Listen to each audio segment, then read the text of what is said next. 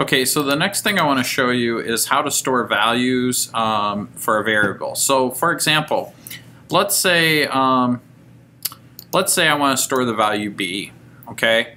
So right now if I enter b, it has a value of 0. And now, let me explain where this is helpful. Like, let's say I'm doing Pythagorean theorem problems. And remember that that is going to be a squared plus b squared, whoops, gotta go second b, quit that, a squared plus b squared. So I'm going to hit second alpha b and then square that, right? Now if I hit enter, I'm going to get 0 because there's no value for a and no value for c. But now if I wanted to find the hypotenuse, we know that a squared plus b squared equals c squared. So what I could do is I could plug in this formula. I could say a squared, right, and take the whole square root of it. So I would say second alpha a squared plus second b squared. And again, I'm still going to get 0. But now I can store values in for a and b. So if I'm doing homework and I got to do like 10 Pythagorean theorem problems, I could simply go 3, then hit the store button, then choose a. Now what that does is it stores the value of 3 for a. Now let's do the same thing for b. So I'm going to say 4 store second alpha b. That's actually alpha, not second. Okay.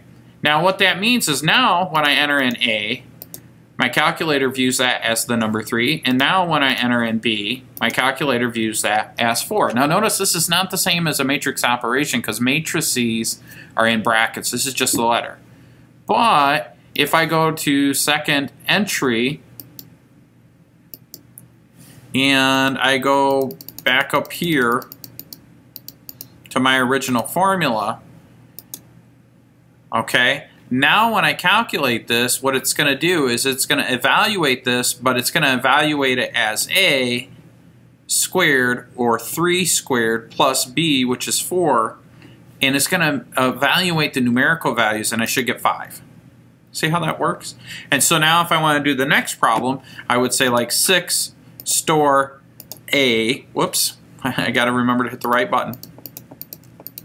So I would say 6 store alpha and then a, okay, and then I would say 8 store alpha b, and then just by coming over here to this original thing, and if I hit enter while that's highlighted, okay, it'll automatically do it, and now I should get 10. And so what it did is it evaluated with the value of 6 for a. In other words, it plugged in 6 for a, and it plugged in 8 for b.